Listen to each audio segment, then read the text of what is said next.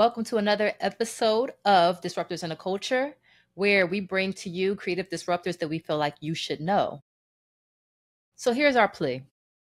Like, share, subscribe this episode. If you're watching us on YouTube, please subscribe to our channel. That helps us get valuable data that helps our channel grow and bring you more amazing guests and content. If you're listening to us on a streaming platform, a pod platform, follow the show. Doesn't hurt anything. Just follow us so then we can bring you more of the great things that we already bring you. This week we have a very, very special guest. And since this is like Josh's initial connection, I'm going to have Josh do the introduction. Absolutely. So this week's guest, I had the pleasure of meeting at the IF Lab through our mutual friend Taib, who introduced us. And Taib spoke so highly of him. He let me know that he would be a major change maker in the Philadelphia community, specifically the gaming community. And hearing those words, knowing the gamer that I am, I had to make sure I stayed in touch with my homie Nicodemus. And Nicodemus is the CEO of Jump Button Studio. So they basically are an animation and video game studio that works with different organizations, usually production studios, to create games for them. And his story is absolutely amazing. I cannot wait till you guys get to learn more about Nicodemus. So Nicodemus, without further ado, welcome to Disruptors in the Culture, man. Thank you for having me. I feel like this is long overdue. I feel like we've been talking about this for years now, and then we get you here, and it's like it's actually happening. Yeah, this is, I think, my second ever podcast so far. That's pretty dope. Now, I can say one thing. Taib Smith is like a big brother and mentor to me, and Tony as well, and then by extension, Josh. If he speaks highly of someone, they really, really doing some big things, and they're really, Taib respects a brilliant mind and great execution. So if he's telling Josh that you're someone to know and to keep eyes on, that means you're doing some amazing things. So you guys met through Taib's recommendation. So Josh, why is it, because that was 2 years ago. Yeah, I believe when y'all were filming Old Head. Why is it taking this long for you to bring him to the show, bro? We were talking about this earlier. I was like, yeah, so we started filming Old Head. We stopped doing the podcast. I know you and I, Nicodemus, had connected about a few different things in between and, just catching up with each other. But I think as soon as we started planning out season 3, I was like, we have to get him on the show. I was like, it's such a, I believe, Nicodemus, have such a unique position being a Black person within the space of gaming. Not only that, you're the CEO of a company and you've literally started this company from scratch. So there's not many people who have done that in your space, in your time, in your age. It's incredible. So like I couldn't miss the opportunity to talk to you about, unpacking that and developing that. And even with that, man, I wanted to give you the floor to talk about, just where did it all start? So I know we can fast forward a little bit to, part of college, but even if it started before then, where did this love for gaming start? And then how did it develop into where we are now? Definitely. Oh, man. First and foremost, he is definitely an individual I feel you either love or hate. And those who love him understand the value he adds to everything you're building. So that's what I've always gotten every time I said Taib is my mentor, and certain reactions. But he's done so much in my growth. So where it all started for me in particular, and I'm a co-founder, so there are 2 other co-founders with me, Calvert and Daniel, as well as a former co-founder, Matthew. But it took a good amount of village that is still growing to kind of get to this point. I wanted to make sure also shared that. So began for me 2004, I would have to say. Immigrated here to America from Monrovia, Liberia, and young Black kid, right, with a heavy accent. Before, I used to say horrible accent until a good friend of mine, Jay Ann, and somebody that she worked with, like, shared with me how that could come off in a negative light, in the sense of how, like, I might not be perceiving it, and that I'm not saying the accent is horrible, but that it was heavy and people could not understand me clearly. But also share that insight. It was an interesting thing that I never thought about in a way I referenced how I felt. But yeah, bad style as well. So I don't know what the dress game is like, and most of my outfits were baggy. And back then, I think they would refer to as high wooders.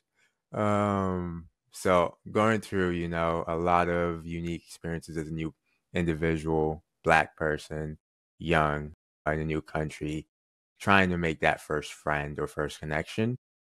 I could not do that outside of my home. At least then, I couldn't imagine it. So I found myself very engaged with either putting puzzles together. I remember my church, they had gifted me my first birthday, my first gift ever here in the US. It was a train set that you'd had to put together, and then it would like go by itself with remote controls you could use. And then I found a computer and made my first friend playing the game. And that friend happened to live right around the corner from me over near Walsh Road. And we're still friends, but a lot of, life things happened that kind of put us in different worlds. But that experience going through it and recognizing I could not replicate that outside of my home at the time, because how well are you going to hear me if I'm trying to talk to you? Or how am I going to be able to make sure we're on the same, like we're mutually understanding what I'm saying and we can align on something and create that bond. And games did that. I mean, it didn't really take much effort. So going through that experience just immediately imprinted on me games. Fast forward a year, continued my gaming journey, playing this game called RuneScape. That was the game in which I made that first friend. Pokemon is the other game throughout that journey in history, where I just recently shared with Josh how, since financially, it was my parents' money I was surviving through. I would buy the Game Boys just to play in the new Pokemon game and then return it until the next one came, and then go purchase the game again and repeat that process. It was only up for Pokemon. So those are like what I grew up on: Pokemon, Yu-Gi-Oh, RuneScape. So fast forward to high school, preparing for college, but it also kind of started sparking in middle school, where I found myself on like online forums, gaming forums, you name it, looking at game engines, finding community, and that's where Jump Button was kind of sparked. But it was originally, I was trying to intern for a lot of creative companies that fell within the entertainment world and or would touch gaming. That was either local or Cali. And they all quickly, I was informed, like I quickly understood back then just how much was blocked from you until you entered college. And my whole intention for wanting to do internships was to avoid the amount of debt I could get into when I get to college, right? Because I heard enough horror stories, and the amount of gaming was not my real career I would actually love. And I went to college for that. Now I have to change my major. That's added debt and things of that nature. So I was trying to avoid that.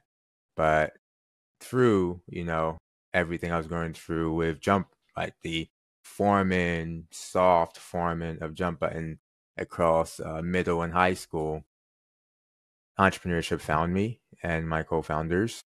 And because I was heavily involved in a lot of social impact driven things, service learning, etc. in my school, New Foundation Charter High School, I always just trying to find how can I leave what we are trying to touch better than we found it. And that has always been the core of the things we think about and try to accomplish. And jump button, the imagination, like trying to reimagine diversity and inclusion. But before we made it to that point, it was just a bunch of kids and young adults trying to figure out where and what they could add to a space that's within technology. Since we were making apps, we were making games, and we were making animations during those periods as we were concepting what Jump Button is meant to be. But yeah, that's how it all began on So my end. when you made your first like app or game, how old were you?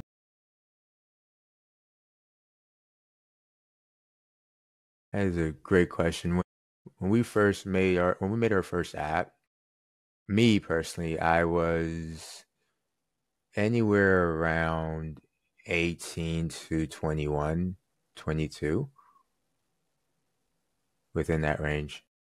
And so it was something that like right away you took to market. Like how did like so it went from a love into you knowing this is what I want to do. Like when was it that what age were you when you were like, I know, I guess it was middle school, you said? Mhm. Like when you said like I know I want to make games, I want to do animation, and then wow. But the actual business behind it. So had you made stuff that you didn't like take to market before then? Yeah, we made a lot of things that didn't go to market before Yeah. then. Actually, it was a lot of game jams and experimental stuff. And then our first few games were on mobile, Google Play, Apple App Store.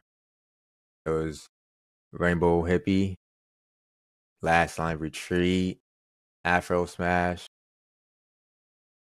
Had several things that we were just putting out there and trying to just figure out how we can truly be in this space and add value on top of quality. So when you were 18, put out your first app, were you in college or and then what? I think I was in high school. Yeah, Okay. I was in high school, like the later, like senior year high school, and preparing for college, type of ordeal. Because it was around that time that we were honored at the White House during Obama presidency for our impact-driven stuff.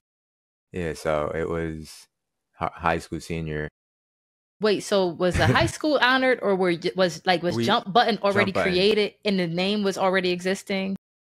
Yep, yep. That was the unofficial years, right? We officially legally registered in 2015 and unofficially in 2011 is when our whole journey of things began. Let's take a step back because I don't want to glaze Yeah. over the White House visit like it was Yeah. nothing. That's like one of those things So you hear like subtle flex, and then we're so gonna Barack keep going. Obama know who you are. Man, he had to pick our names on the list. But this was through the government component of gaming, ESA, Entertainment Software Association. It was through their efforts and the mission they're on to ensure as many people have access to what the future of games look like. So it was a program they were doing that we had won and had the opportunity to kind of set foot in those two wings. Yeah, it was fun. It was a good journey. That's got to be like early reassurance for you. Like you put out your first few games, and next thing you know, you're at the White House meeting Barack Obama, and everything's going good. And that sounds like for people who are on their creative or entrepreneurial journey, having an early stamp like that is major. Like, how did that make you feel? Like, how did that knowing that you were going to continue this and make this what you wanted to do? How did that inspire you? First clarity, Obama was not able to be there, but Joe, Uh, we did get to see Joe on the way out. But what's it called? It's I think part of the reason it's easy to kind of for people to forget it took a journey. It was like an overnight thing. For me, that's never going to be possible to like ever accept the headline that like makes it seems like it was an overnight success, or for me to ever try to portray such a thing. It's been a journey to make it to this point, and it's because of those moments and glimpse in progress that we push towards that just continues to spark that continued motivation. And especially at younger age, right? I have no idea what my future is like. I'm about to leave high school, enter college. What's that family that's telling me, hey, are you gonna focus on actual careers and things like so, that whole it was yeah, those moments always, spark that remotivation. And you are building something that there's a need for, and a lot of people get it. You just have to make it happen. I was literally about to ask about your family. Like, what were their thoughts about you and gaming before? And you're like, look, we're building something. And then here comes the White House. Were they like, was there a change in energy before and after the White House invited you guys? Definitely. I think that was the starting point and moment in which they started to relax more and not try to influence any specific agendas or course of life on me. Yeah, because that is the first time I've been, asked that form of question. So I'm just realizing that's actually when that is coming to me in a sense. Yeah. Because I always hear about them first generation African parents. They be like, you're going to be a doctor, a lawyer, engineer is like a newer path that they're into, that they're just like, what you doing? And so I said, they probably were like, what? Were you playing games? And then the White House, and they're like, we always believed in you, Nicodemus. Yeah. Okay. So then after the White House, I'm guessing you guys probably saw an influx of like I guess probably like the website probably started getting more hits. Did you guys start seeing a whole lot more traction after that? 100%. I think that's what sparked our first few articles, especially being in high school and this at the time as well. And yeah, definitely sparked a lot of eyes in the beginning. Oh, what's happening there? Yeah. And we kept it rolling. So how did that transition happen for you? So like now you're transitioning to college, your first year. And like we had talked about earlier, like you're going to your first year, you're seeing this traction, this influx. You've got a decision to make. Are you going to continue on the traditional path, or are you going to go start something new? What was that like? What did that feel like? Yeah, it was interesting. I know I went to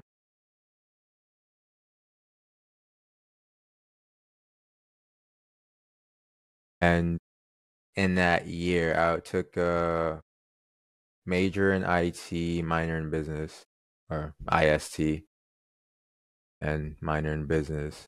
But I also was part of the ROTC while also trying to run a company. In another life, I would have been in the military. I always say that. Everything started to kind of collide, and then I started recognizing in college, that first year they're reteaching me everything I already know in these spaces, and I'm about to go in debt. And then the business is starting to feel like a lot more is happening, and if I don't go all in that moment, I am going to find myself in year 2 of college with a much higher debt and probably feel more responsible to finish it than I'd like to feel. So the decision to me became clear in that I had to go all in and see where things led. Parents weren't for it, even though so far there was a lot. There was a lot of success and traction, but a lot of those bets for me then were in the relationship side than the revenue side. Mm-hmm. And I think that was part of why. And to me, now, knowing what I know, it's interesting always Yeah, no, this is probably for a future question you may or may not ask. But to answer the question, that transition, in that year, that was, yeah, that was the moment when everything started to collide. I had to step back and just choose, this is the place I want to make the most impact. And I see leaving the most generational wealth for other people and myself. Do you regret not finishing school? So you never went back? No, nope. And I always tell myself the next time I go back is going to be because they are trying to pay me to come and complete that education there. Otherwise, it's going to be because I just want to get the paper to prove I could get it if I wanted to. But this is not to say do not complete your educational journey, anyone. Yeah. Everybody has a different path. For me, so far, I've learned so much more being in the fire and trial and error than I feel like I was going to get during that time. I think for you, it's a unique experience too. Like, you were in the fire early. So you're talking about you're in the fire in middle school, high school. Like, at that point, you forged a couple weapons. Like, you got some tools already. So then you go into your first year of college, they're already teaching you what you already know. It's like, listen, I could squeeze by this, I could squeeze by this. And I think that's a testament to like your character. You had something special. I'm not saying you acknowledge that, and it takes a lot of heart to say, I'm going to pursue that rather than, going to finishing school when I'm just acquiring more tools that I already have. I'm going to take what I got. I'm going to go to battle with what I have of me right now and see how it goes. And it went well. It started off going well. I think that's like I think unifies with a lot of tech founders. They usually don't finish school because you get there and then I can't say that a lot of professors haven't been founders themselves, but it seems like a lot haven't. So that's kind of where you guys, like you said, you're teaching. Oh, it reminds me of Idris Sandu and his studio, and he was talking about how he was there and he had been learning that stuff that they were teaching like so long before, and he's like, this is outdated. Like, what are they? And then it's just like, you gotta go on your own. But whether it's Zuckerberg, most of them, I don't think Jack Dorsey finished. I don't know. As most have not. They just,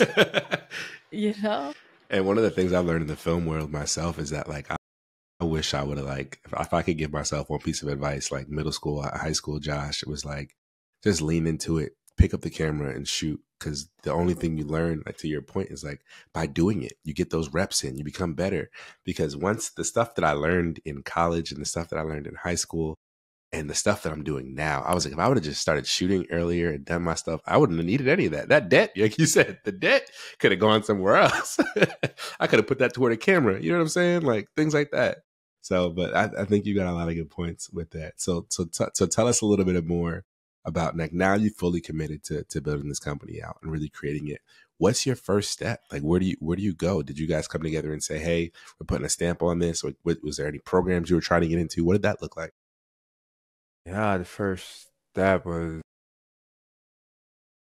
like, where is where? Our first major check and project was with Temple University, and it was an animation gig, right? And that was also our first instance of walking into a room that didn't have an inclusive table, right? But Temple is an amazing partner. I love them. They have done so much with us and for us. So this was part of that experience, working through and working to that, And that was eye-opening for me because I intend to be in a lot of rooms in which discussions are being had, and I would hope to see a different set of table, a different set of table.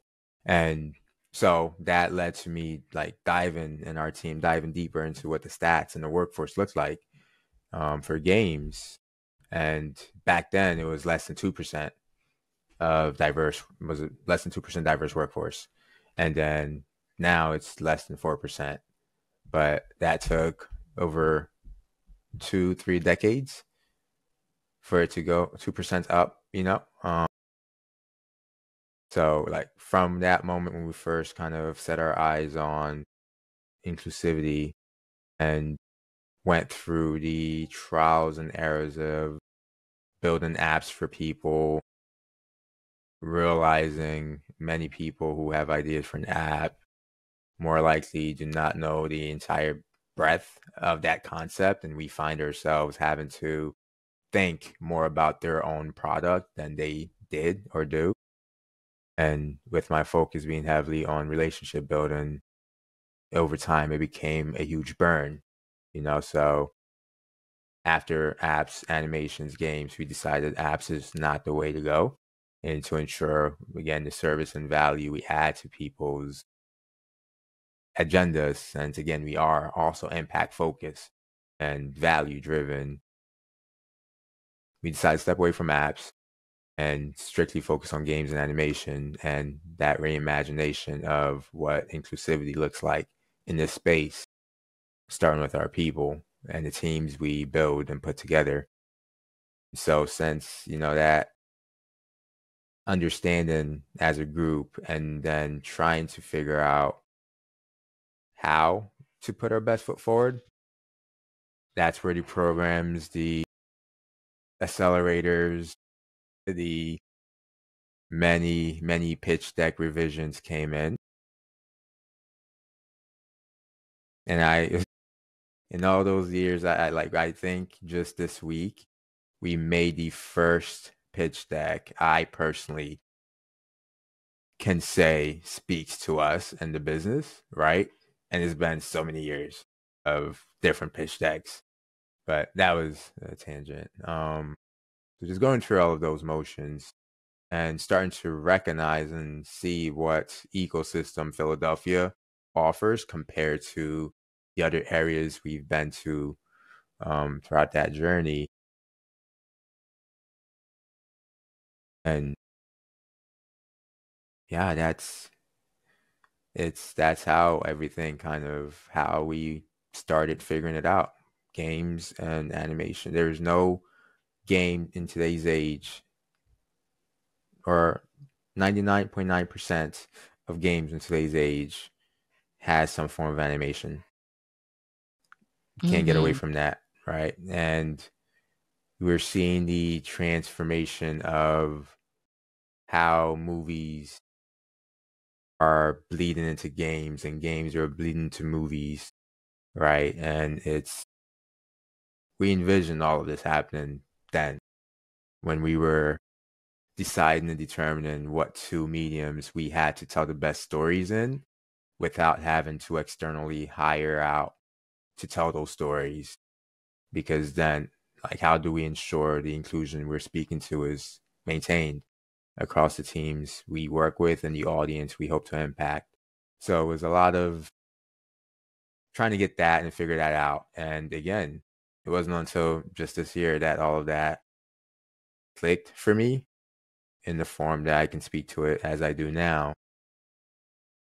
So that's been the journey. It takes a long time, having that marketing background. It takes a long time to distill what you do down enough to be able to say it like very fast and to give, like you said, a pitch deck.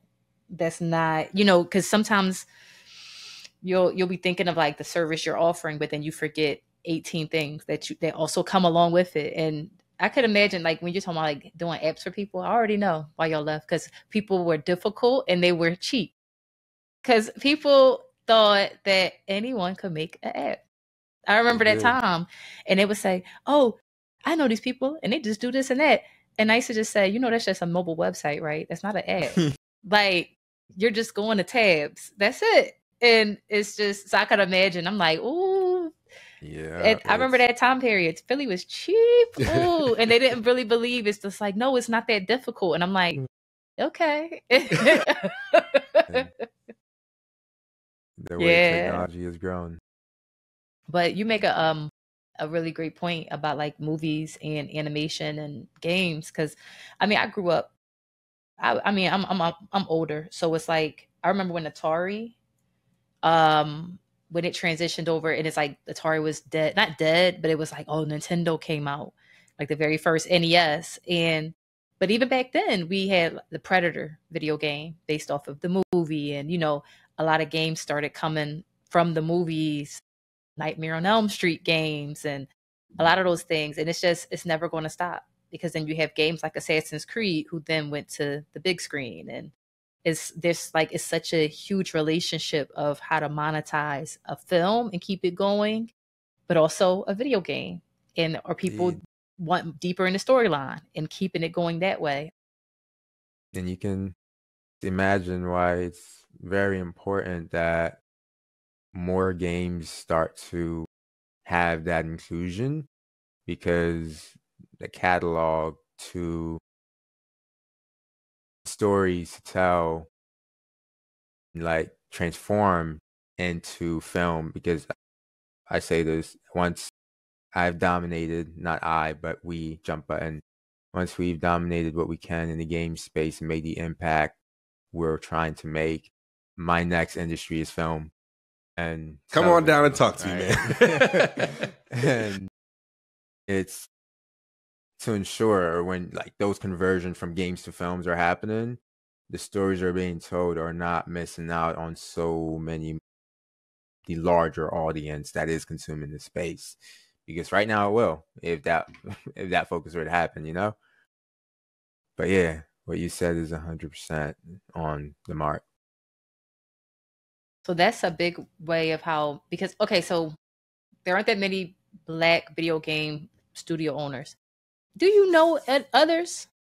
I do. And it's been in the last 2 years that I've, out of the, since 2011, that that I've like come to recognize there's okay. But that, like, the number of other studios I know that has majority Black ownership, I can count them on my fingers at the moment, right? That I directly know. So it's, yeah, I recently started using the term diverse owned for how we reference our what we're trying to do. Yeah. In the space. I had a question when you were saying before it was like less than 2% diverse owned. When you say diverse owned, who is, for it not to be diverse, were we talking white male owned, or are we talking, because I know like a lot of times in tech, it's usually Asian male and white male for the most part. So when we're talking diversity, are we including like Asian led companies as well in it, or? For me, how and the inclusion we speak to, it's not necessarily an effort or just a singular effort to increase any one ethnic group and their stance in the space and or access in the space, as much as it is to empower every product and project and audience that we're trying to reach with the ability to see their self represented on the team that was responsible for building that product. I'm not sure on the ownership breakout in regards to what would make it less, diverse. But I do know majority of the AAA, the large companies currently that own the large shares of the industry, are not from diverse backgrounds. Diverse backgrounds in the sense of it's missing your Black ownership of a good degree. It's missing your Latino, Latinx, Hispanic ownership of a high degree. And your Native Americans, Indigenous of a high degree. Until each of those areas collectively match and represent on the ownership side the game space. My goal is to continue driving those numbers forward. yeah, it's been awesome. And it looks like what and how we try to approach it to ensure nobody, feels excluded Yeah. has been very intentional. And it's been a trial and error, try and error of our internal culture, how we work, how we tell stories, how we combat each other, and what we feel is the appropriate story. Yeah. In one of the trailers we recently worked on, we had a scene where we had a Black character running away from the cops, and another member of our team had voiced how that would continue to, add and or reflect how people currently reflect on negative scenes that involve stereotypical, like, responses to Yeah. what's like, how, and we're like, okay, we can make this more cozy. Yeah. And then we brought it down to, it was just a Karen. So it's those being able to have those types of conversations as a team and, be able to reflect and improve in what we build and being like replicate that and have other people see that and how it should be and how teams should look collectively when building games that are meant to be played by as many audiences as possible in this space. So we know that you were inspired. I mean, you were a gamer. It came out of trying to find community, and connect with people. And then, early success. People for the most part, with disruptors in the culture, people want to know the how, right? Having Jump Button Studio, running it, but also taking a game idea from concept to completion. Like, what does that look like in the middle of like running your studio?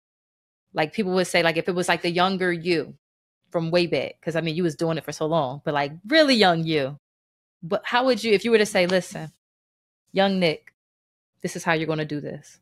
What steps would you tell him to like create the studio and then get the game from start to completion? Man, If it was like a quick and dirty. it's always we recently filled out an application that asks tell us about your team and the experience and why you like to work together. And we started that off by saying team and the synergy and cohesion within that team takes precedent over any idea. I think I'll lean there in that it has taken quite the time to scout the right individuals, find the right team cohesion, trial and error, and utilize that to always put a better foot forward than counterparts that we observe. Start to finish for us starts with the team and making sure we can get that right, because we've often had that wrong, in which the impact to the idea and product ends up getting the most damage out of the entire process, and that impacts the studio, which impacts what next opportunities could be.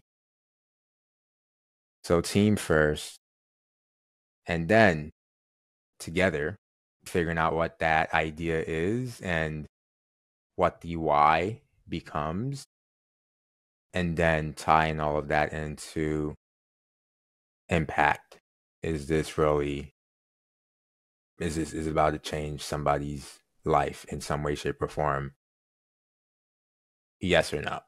If it's a no, more often than not, I have zero interest in it at CEO level. You mean If like it's in like a game idea? correct game idea or animation, or the mixture of the two. And then from there, once we've determined what that it is, what are the visuals? What's the story? What's the narrative? What is our timeline? What is the type of funding we're going to be needing? Everything else that comes into the same process of trying to bring a film to life, trying to get your next drug approved, what have you, making sure all of our T's and I forget what the saying is, but making sure everything everything is T's are outlined. crossed, I's are dotted. Yep. And going with that process. But more often than not, we need to always adjust the timeline, adjust the iteration because we learned this won't work. Primarily because we worked often in mobile. Back then up to now, the mobile technology was still not as strong as your console and PC. So graphics, visually, and things of that nature, it was much more annoying to get right and make work well than it is now. So just going through all of that, all of those motions consistently, repeatedly, and then finding game jams to participate in and just making... What is a game jam? Sorry, I know you referenced it before too. Just what is a game jam? Definitely. A game jam is sometimes it's like a organized event, and other times it's maybe a group of folks just having fun. But you spend an X amount of time where from start to finish, you complete a product, that product being a game, right? And sometimes there are no breaks or sleep in between, and it's just go, go, go. Other times it's you sleep at night, but you wake up miserably late and get back to it, but not miserably in the sense that you hate it. Yeah. Love the creatives. We creatives love sometimes the ability to iterate quickly to get to that. What is this product we can make? And that's how I kind of, from a personal, if I had to, my view of how game jams are and what they are. So this is kind of like a jam session for musicians. Like you're all coming together to create and work the kinks out of something, and also just freestyle creation.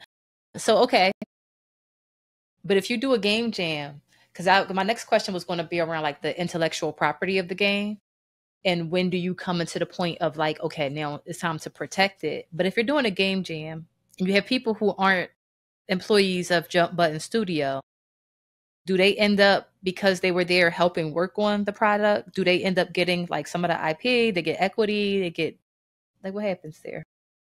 So on my end for the game jams, if we find and capture a product through that, whomever or whichever team that was responsible for that initial conceptualization, the goal is to always rev share. But of course, it's within an X time frame post-launch in which they are not only seeing the benefit of working on it, but thereafter for having that amazing idea. But often times we've always just left and kept everything to the studio because we've always collectively, no one individual sparked the entirety of a product we ended up landing on. It was always a team effort. So the company ended up having more ownership in most products and projects that we've kind of conceptualized across the years. But some of those never left the doors, you know?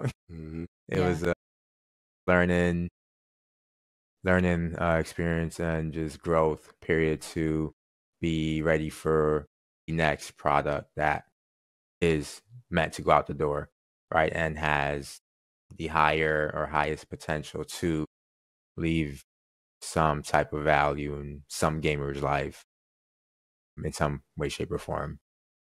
So those are, I think, what I'm kind of excited about to be able to hopefully show at the world soon, what we've been working on. So even within that, so can you, if you were to, again, talking to your younger you, if you could say like, hey, master these 3 tools, and it could be software tools, it could be just like skills.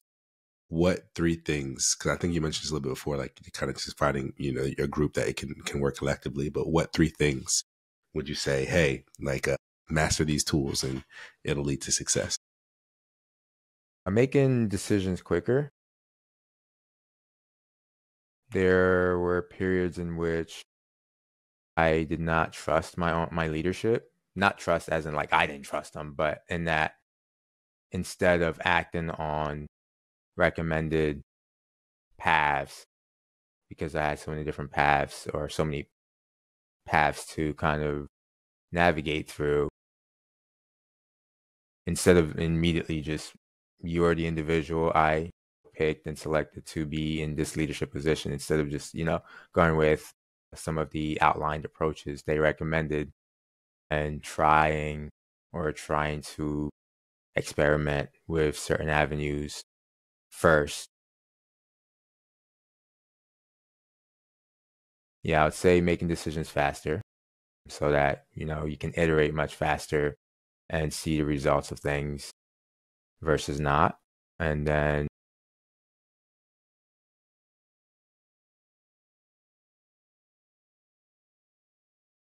AR, Mm. I would want to have jumped into AR sooner than we did, and or encourage my younger self to keep a higher tab on that world, because I am 1,000% certain the future is AR, MR, XR. We will get to a point where the glasses we wear for fun and fashion are doing much more than just seeing. Being a leader in that space earlier would be very beneficial, and or just understanding that space in the depth that it's going to build and grow into. So I'll put down my radar and toolkit much sooner, which, funny enough, Niantic, the company behind Pokemon Go, is one of the investors in our company, because our most recent pivoted vision, in addition to our impact, has been to redefine games that are fun to play at home and away from home. And that's something I'm very excited about now, that I've learned and worked towards that toolkit, but many years later than I could have. And then last bit would be advisors, mentors, EA, executive assistant. Hmm. In the last year, not last year, in the last half, like this year, since getting one, I have gotten so much more time back during a very tough, this is the toughest year of our company's current existence so far. And observing what's been we sold out our gaming event with the city, PHL Gaming. That wasn't me in any way, shape, or form. That was all my EA, right? And though, the company is kind of receiving some of that recognition in partnership with Councilmember Isaiah Thomas's office and the great work and commitment they're making in this space. There were so many things I was able to accomplish and do and kind of push through because of these plug points. I fortunately have now, but my younger self didn't know advisors were a thing, mentors were a thing, an executive coach was a thing. Executive assistants were actually very helpful and things of that nature, right? So those would be the three things I would empower younger me with, if I could, earlier on. So I'm gonna say this. I was gonna say this on or off the podcast. If you ever decide to step into AR VR movie making, like it's on my list of what I want to do. I want to make an AR VR movie at some point. But like, hopefully, if paths align, I would love to work on that with y'all. I will keep that in my list of wish list as well, because that would be dope. That'd be very dope. That'd be very dope. So one of the things you just mentioned, you guys had an event with the city of Philadelphia. What one, can you shed a little bit more light on that event really quickly? And then two, how can Philadelphia get more involved with your studio? Definitely. This is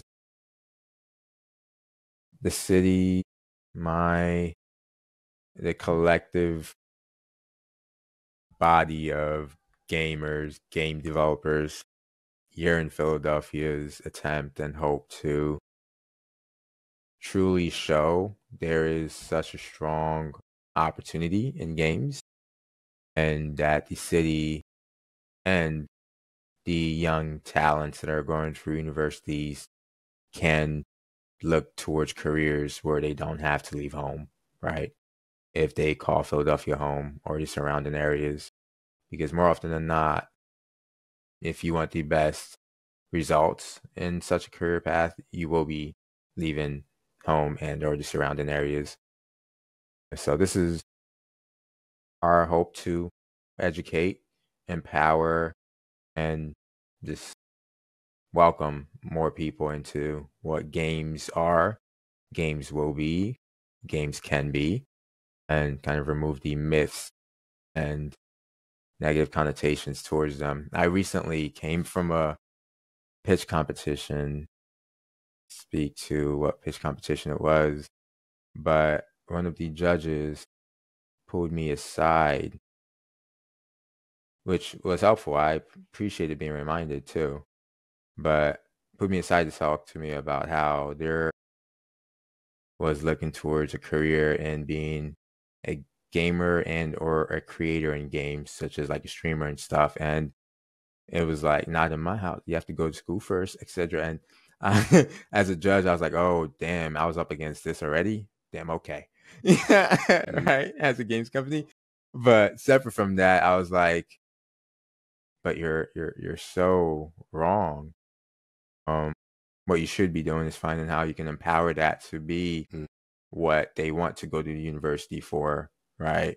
And how they can do that versus you shouldn't be trying to explore that now while you're young until you go through what the stereotypical journey of going to university is. But that recently happened to me. It was like, wow, there is so much that, people might just not recognize about games. So hoping this event annually, year over year, just changes that narrative on top of giving a platform to all of the local companies we have here, building amazing games that people just don't know about. Wait, so that was that this year 2024 that happened? Mm-hmm. Yep. When was it? It was within this last month. Wow. So we could expect it about this time next year, maybe, if they decide to do it annually. Oh no, it's coming. It's September 14th. I thought we were talking about the experience. The gaming event. The gaming event is September 14th, next month. Awesome. So we just released 100 more tickets. I think there's about a good 75 left. So anybody, when will this drop actually? When do you need it to drop? No, it's all up to you. I'm following your advice. If it drops before September 14th, if you have anybody who does want to attend that unfortunately is hearing this late, let me know. I'll make something happen. But yeah, September 14th, expecting the packed house. Awesome. I'm excited. Now, that'll be amazing. It's so back to the pitch competition. That's crazy because that was a judge that pulled you aside and said that. Yeah, that's why I said, oh, I was already up against this, huh? Got it. It's just crazy because I think at times people don't realize how much of their life is actually already gamified.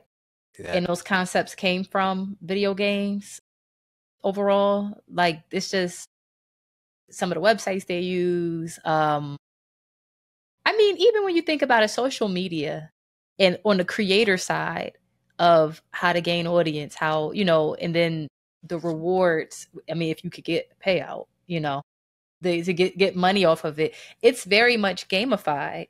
And then once a month, every 2 months, like I know the head of community at Instagram, he'll do his lives, or he'll make his posts about this is what we're paying attention to now.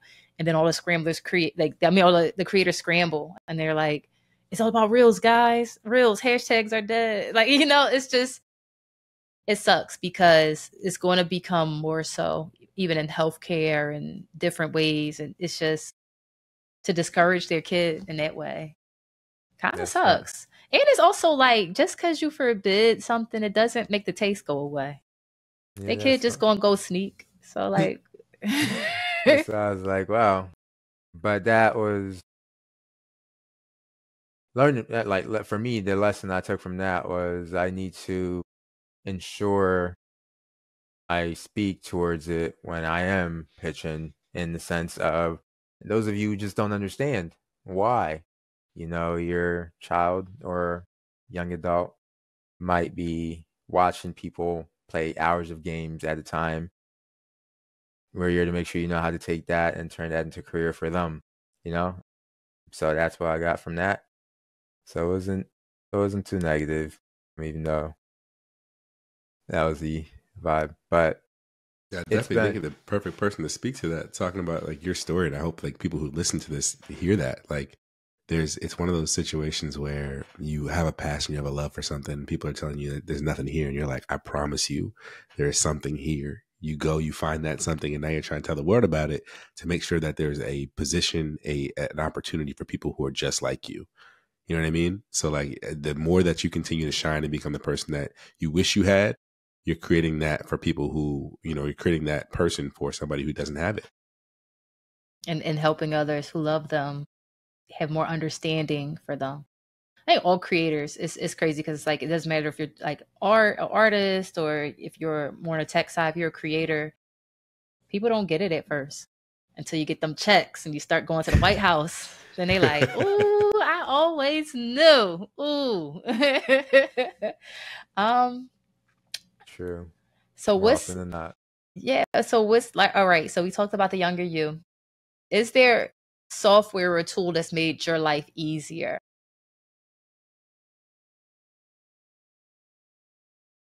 Was Discord?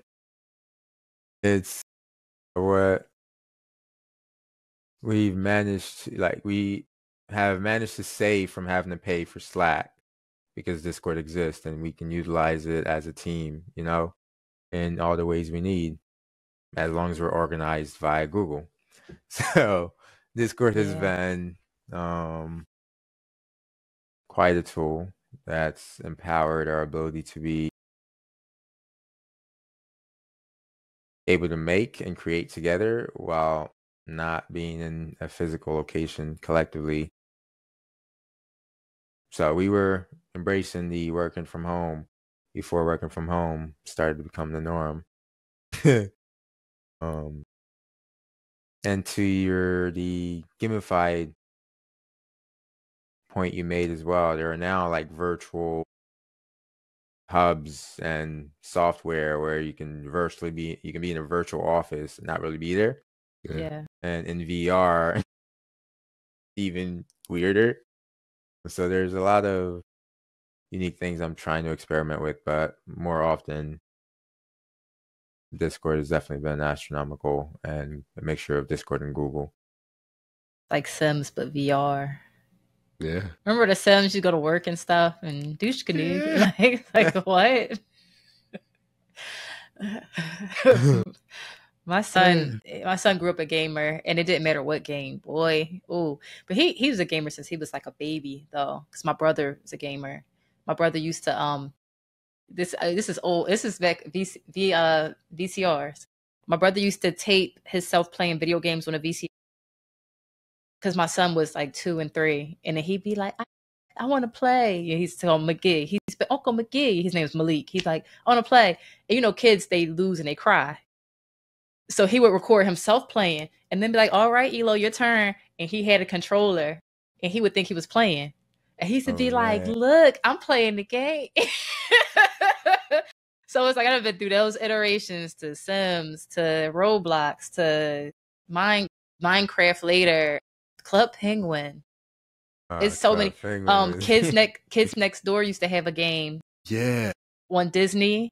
It was this flying hamster game, and you had to keep the hamster in the air. Like, it was just, boy. I don't think Flash player games get enough credit, because Flash player games got us through a long time. Mini Clip. They were really, really good. Like, it's just, the world of gaming is so vast, and I think parents who just don't get it, it's like, but then what if your kid ends up on a team that's making stuff for Disney? Will that make you proud? Like, you know? It's so very true. And it's like games is the youngest of the entertainment sector, or one of the youngest, and yet it has grown much bigger than the two combined to date. And for every dollar spent in the box office, that's $6 spent in games now. When the pandemic happened, the games industry, gamification,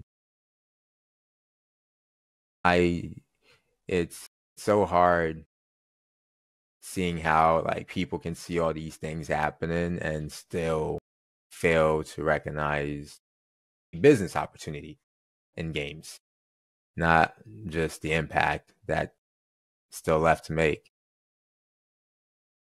But yeah, and it's also an industry that needs to just fix a lot of things still too. Yeah. So it's something people could do to also keep their brain sharp, you know, like a lot of different games, even, yeah, like how can you like hate on gamers with, like, if you're playing, what's that word game? But I forget. Boy, my memory, I'm getting old. Wordle? You know, you talking about Wordle? Wordle and things like that. Like, that's still games. You know what I mean? And keeping your score. My mom plays Candy Crush. And casual game. Boy, she gets to like I'm on level 1,000 something, and I'm like, how? Like, how? But also, you make a good point. I think people who are parents, if your kid there's so many parents with the same story. At some point, whether sometimes more or less, your kid has snuck your credit card and put it in, and boy, new levels, new skins, new this, and then you're like, what's this on my bill? And then, or you put it through the phone bill. There's unlimited money that you can make in gaming for people to level up, get new anything, suits, skins, drip. Like, it's just it's a lot of money in gaming. Yeah. I mean, so much money. Even I mean, you can also y'all could be doing like games that have gambling in it. Now, if y'all did that, if you had a game that was kind of hood, and the guys gamble inside the game, and those were like mini games. No, for real. Like, did you play? Do y'all remember Club Penguin? I think y'all a little older for it, but like in Club Penguin, my son was obsessed. They would get in trouble in school. Like, I remember he was in 2nd grade, and then the teacher was like, "Oh, they just talk." She said, "Pass notes." She said, "I was like, give me the note." She said, "No, say like, meet me on Bubblegum Server at 7 and Club Penguin." But then they would be there, do community, and then they go into the little things and they play games against each other inside the game. So it's a game in a game. If you did that and it had gaming, like gambling, and like and the guys had the opportunity to go to casino, I'm telling you, all the hood We're talking dudes, social impact. All the hood dudes would be all over it. I'm telling you. They'd be like, funny. Oh my God, I forget what it's called. Juvenile, the artist, we had spoken to one of his managers, and they were trying to do, I forget what what is that game? It's with dices, I think. Craps. Craps? I'm not. I won't even. I don't know, but it was something in that realm, all right, where it was dice related game that they wanted to make, and yeah, I wasn't sure because I was trying. I couldn't find the immediate value add, but the Club Penguin, that is so. That reminded me of. Now that I can get behind. I can just slow down. Listen, and Club Penguin had some toys in the store. They had some stuff when we bought them, but then it dripped over into life. It's like he I remember we went to Build-A-Bear, and Build-A-Bear had a penguin. Oh yeah. So yeah, then he yeah. bought the penguin and he named it the same as his character. And all his friends used to talk about, like, he's like, I got this Build-A-Bear, and he dressed him in the clothes. I'm telling you, if you, No, I keep. And I want to, let me work with Jump Button. I want to make this hood game. I'm telling you. It's a lot of guys that be like, babe. And she be like, no, I'm tired. You can't go to that casino. And he'd be like, I got something for you. And then he'd be on the game. He'd be like, I'm in the house, ain't I? I'm telling you, it just could work. Oh, man. You be keeping brothers off the street. Oh, man. Oh, man. Oh, that is great. But that remind go ahead. No, go ahead. I was trying to. That reminded me of something that I'm now not recalling. Oh, I mean, you said no, the Club Penguin. I remember. You go ahead, boss. I was gonna say, man, I'm dying to know, and I don't want any explanation. I just want your list, and I don't want any explanation. I want to know your top 3 favorite video games. I don't want any explanation. I just want you to give them to me straight. Pokemon, Mega Man. Mm-hmm. And any specific colors or editions for Pokemon and Mega Man? Mega Man, it has to be the what is it called? The one where you run around as the main character and hop into computers. On the Game Boy Advance? Yeah. I know, just the Battle Network. Yeah, it has to be the Battle Network series. Okay. Nothing else. You might be a better gamer than I. Yeah, Mass Effect would be the last one. 1, 2, or 3? 1 through 3. Okay. And then what about Pokemon? What color? Or I guess letter? Just the Rangers, their Pokemon Rangers games. I always appreciated what Pokemon Go did, essentially, but in digital form, and that was the closest I got, where it felt like I was responsible for the Pokemons versus I was responsible to catch the Pokemons, if that makes sense. Got you. No, it makes perfect sense. Wow. Okay. Damn, I explained. Yeah, it's all right. It's good, but I got listen. I needed that Rangers explanation because I was definitely like it's different. And I like that. I like that a lot. All right. So if you could sit down with any one person, anywhere in the world, or anyone in the world for 1 hour, who would it be and why? Alexis Ohanian. Alexis, if I pronounce your last name wrong, forgive me. But he's the co-founder of Reddit and recently founded 776.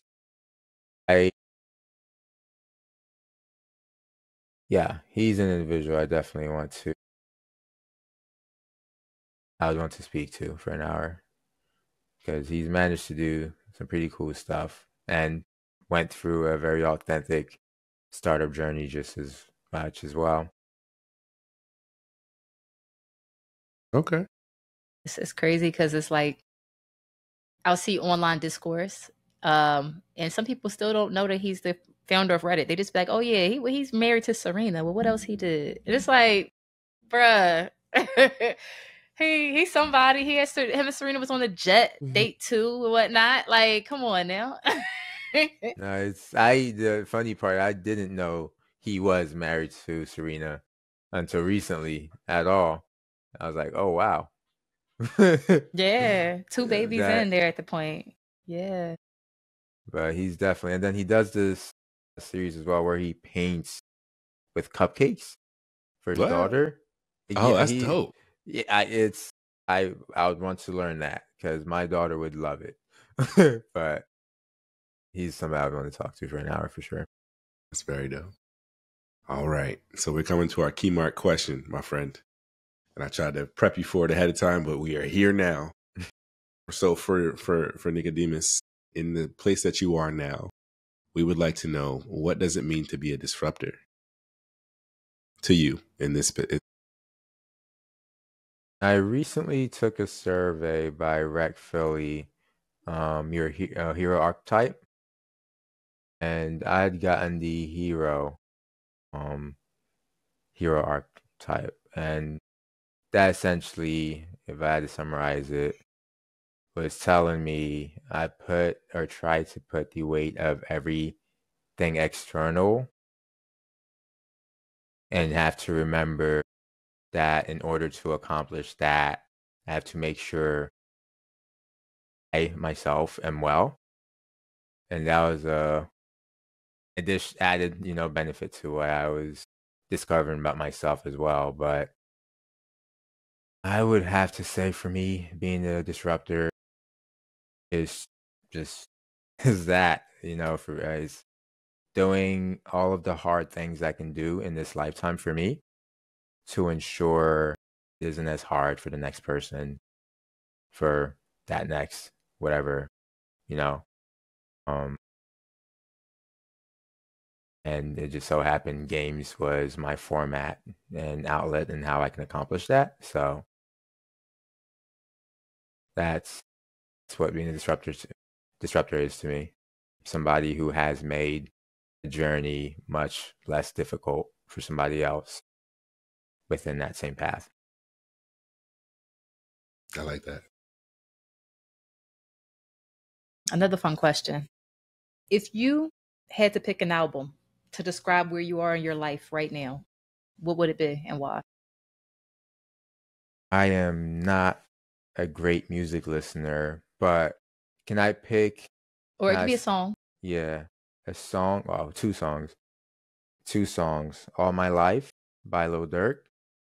Okay. And Got Through It All by Kerr. Or I'm saying his name wrong, but K-U-R. Core, yeah. Core. Thank you. Okay. I remember I said Kerr one time. They almost chewed my head off. I was like, wait, Core. That is accurate. Core. Got Through It All. Okay. This is some good one. This is insight. Yeah, that's insight. I like that. Dang. I like that a whole lot. All right, man.